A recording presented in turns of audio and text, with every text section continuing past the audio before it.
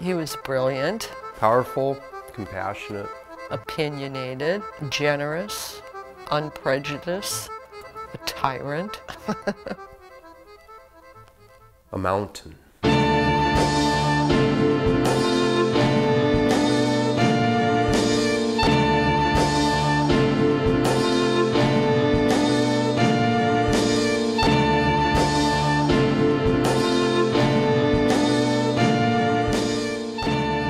Growing up, he had his office. I'd walk in there and I'd look around, and he would have maps on all the walls and articles, stacks all around him, and books opened up halfway all around one side of the room.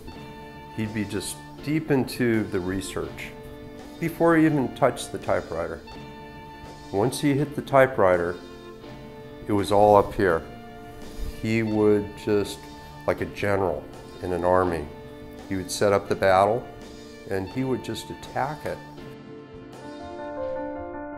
He was first generation in this country. He had very strong feelings about his Jewish background and pretty much grew up in an anti-Semitic world. So he wanted to write something where Jewish pride, I think, was involved more than anything.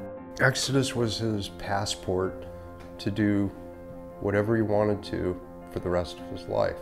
It was incredible, and he was a superstar and an overnight success.